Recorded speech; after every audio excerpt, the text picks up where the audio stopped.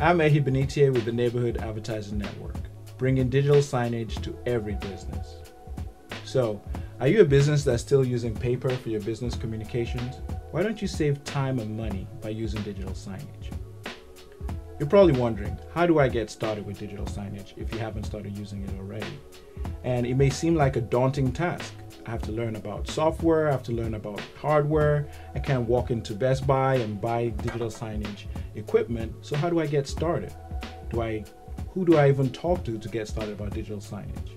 Well, here at the Neighborhood Advertising Network, our goal is to help you and every other business get started. So, first steps, you need to get a digital signage media player, as well as a digital signage software platform to manage your content.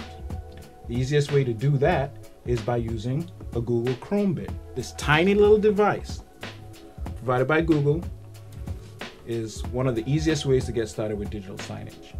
You simply connect this to your HDMI point of your TV and connect it to the internet. You can use a software like we use called Novisign.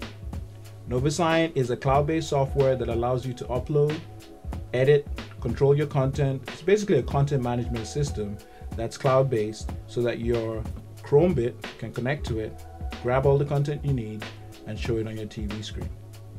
You can use a traditional TV screen, or this is called the Mini Blade.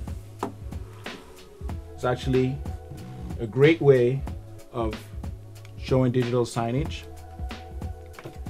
You connect the Chromebit like this. One second. Put it into the power bit. Hook it up into the HDMI port at the back. And plug it in. And just like that, it'll pop up on the screen. Load up with whatever content you've previously uploaded to the device. So it takes a few minutes to boot up, and it'll upload the content, media, graphics, videos, text, anything that you've uploaded previously on your software. And just like that, you're ready to go. Digital signage in 60 seconds. It doesn't get any easier than that.